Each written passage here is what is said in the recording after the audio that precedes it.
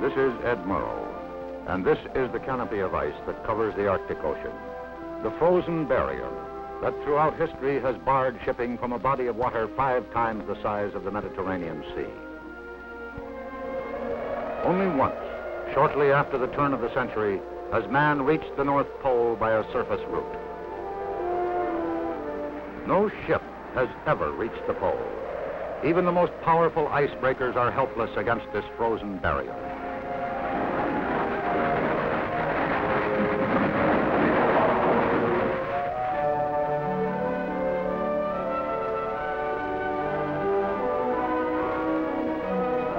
On April 25, 1958, the Nautilus departed her home port of New London, Connecticut. Destination, the Pacific, by way of the Panama Canal. The announced purpose of this crew was to indoctrinate Pacific Fleet units in the capabilities of nuclear submarines. Even as Nautilus plied the Atlantic waters southward for Panama, the thoughts of the crew occasionally turned to the 3 probes Nautilus had made under the ice pack of the Arctic in 1957. For preparations were being made for further under-ice exploration to be conducted the following summer. Technicians were at work on a myriad of electronic equipment. A special modified version of an inertial navigation system, originally designed for use in missiles, had been installed. And the special high-latitude gyro compasses were checked and rechecked. Preparations were made for installing a pressure-proof TV camera for viewing the underside of the Arctic ice. But as the Nautilus transited the Panama Canal, her crew also thought of the West Coast ports they were scheduled to visit: San Diego, San Francisco, Seattle. And they thought of the long, tedious days of operations they were to conduct, initiating the personnel of the Pacific Fleet in the ways of the nuclear Navy.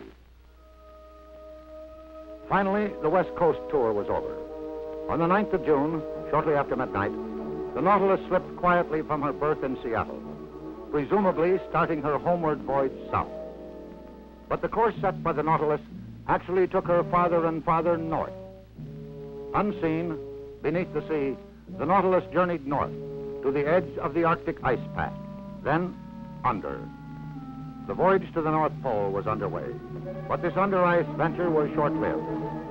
Unexpected ice conditions nearly turned this probe into the Bering and the Chukchi Seas into disaster. The Nautilus was forced to turn back. Changes in the Navy are commonplace, and the men of the Navy are accustomed to changes.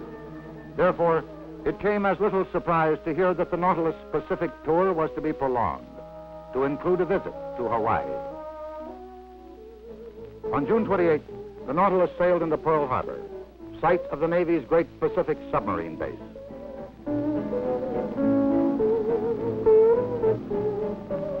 Rear Admiral Grenfell, the commander of the submarine force, U.S. Pacific Fleet, officially welcomed Nautilus and her crew to Hawaii. And the people of the islands opened their arms and their hearts to this great ship. Nothing was lacking. On the 23rd of July, Nautilus bid aloha to the islands of Hawaii. The Hawaiian interlude was over. Except at high-level conferences, no word of the recently attempted voyage to the pole had passed the lips of a single crew member. Presumably, the return trip to New London via the Panama Canal had commenced. The crew of the Nautilus, a few high-ranking Navy officials and civilian scientists, and the President of the United States knew that the men of the Nautilus had still another port to visit before they were to see their loved ones again. The port of call, Portland, England. And the shortest sea route from Hawaii to England is not by way of the Panama Canal. All hands on the Nautilus knew their destination and the perilous route they were to follow in reaching it. And they remembered their nearly disastrous trip less than 2 months earlier. This time, however, ice conditions had been thoroughly scouted from the air by the ship's navigator.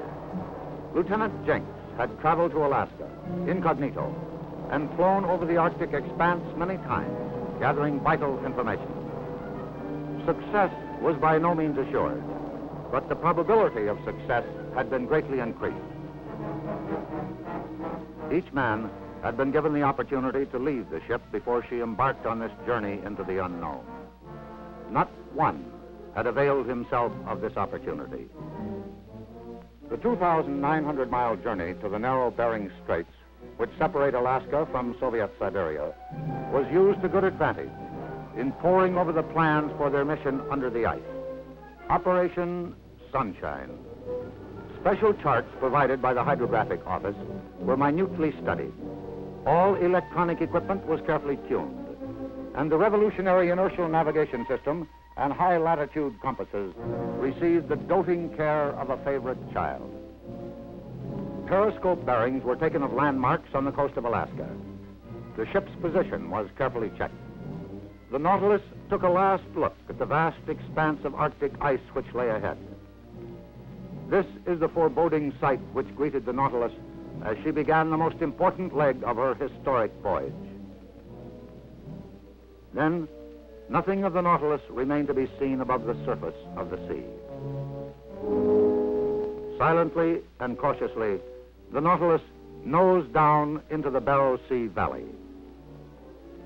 Above, a continent of ice covering the Arctic Sea, a frozen mantle of white that had always proved invincible to man's onslaught from the sea. Below, the little charted bottom, and ahead, 1,800 miles of cold, watery darkness. Outside, water cold enough to kill a man in a matter of minutes.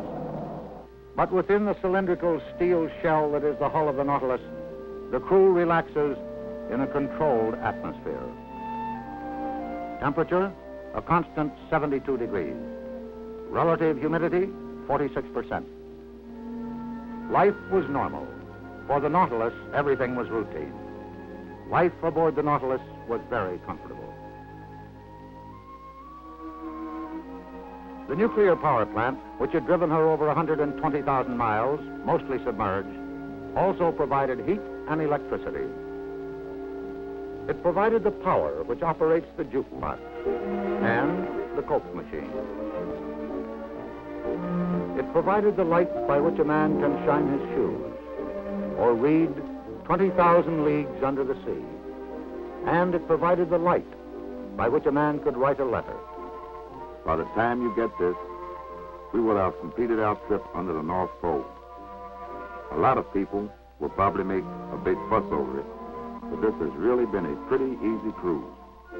It was a little hair-raising when we were trying to find our way under the ice, but the tensions eased up a bit now, and everybody's a little more relaxed. Some of the boys are holding rope yarn Sunday, cooks hustling up some chow, or Tager's playing the guitar. Yes, everybody was a little more relaxed, or almost everybody. But when you're making 20 knots, 400 feet under the Arctic ice pack, the navigator can't relax. Always plotting, always checking his instruments. There were no stars to navigate by, no landmarks to be guided by. Even the depth of the water ahead was unknown. Few soundings existed of the Arctic Ocean, and most of these inaccurate. On the second day under the ice, the Nautilus routine was abruptly broken. Soundings indicated the ocean bottom was coming up rapidly to meet the ship. Speed was reduced, and further reduced. The depth of the water continued to decrease. Anxiously, the ship crept forward. Was this to be the end of the journey? Was the Nautilus to be again frustrated in her attempt to gain the pole? Then, fortune smiled on Nautilus. The sounding showed the bottom was leveling off. And finally, deep water again. Nautilus had crossed an uncharted underwater mountain range and added another significant piece of information to the world's scant knowledge of the Arctic Ocean.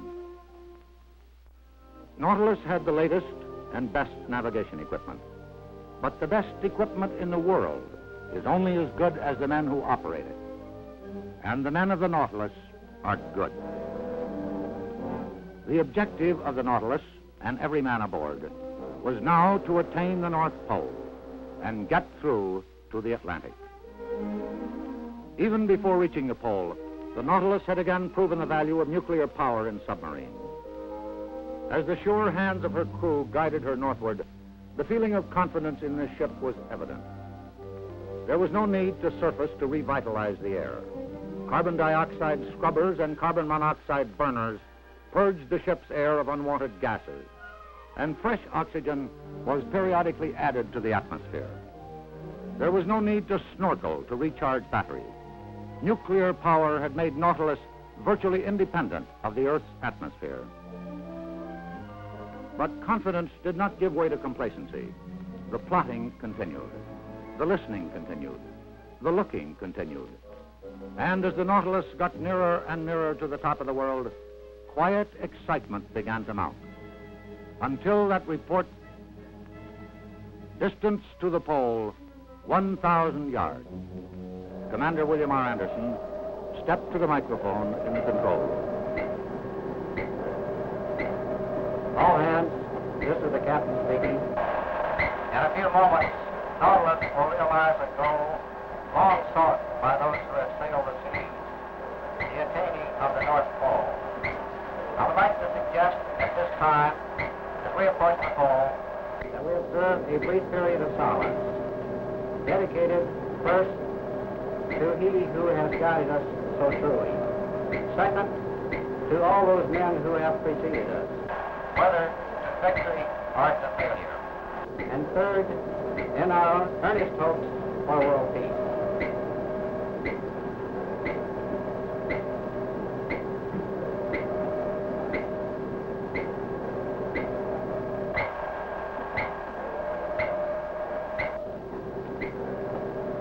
Eight, 6, 4, 3, 2, 1, mark. For the USA and the U.S. Navy, the North Pole. There was quiet jubilation, but more significant, there was the sense of fulfillment, the feeling of satisfaction that every pioneer must feel in reaching his goal.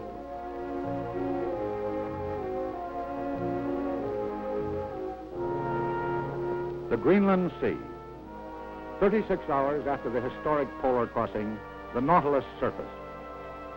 The voyage from Pacific to Atlantic by way of the North Pole was now a matter of record. Nautilus had made history.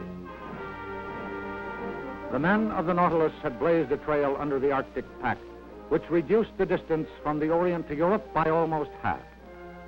A feat which seems destined to have enormous impact on future sea commerce. On her return to New York from England, Nautilus received a hero's welcome from a grateful American people.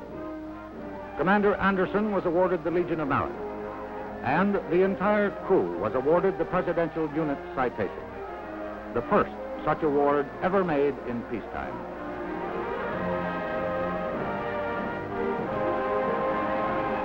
Rear Admiral Hyman G. Rickover, renowned as father of the nuclear submarine, was on hand to welcome the Nautilus as the personal representative of the President of the United States. The citizens of New York raised their voices in congratulation, and their voices echoed throughout the free world.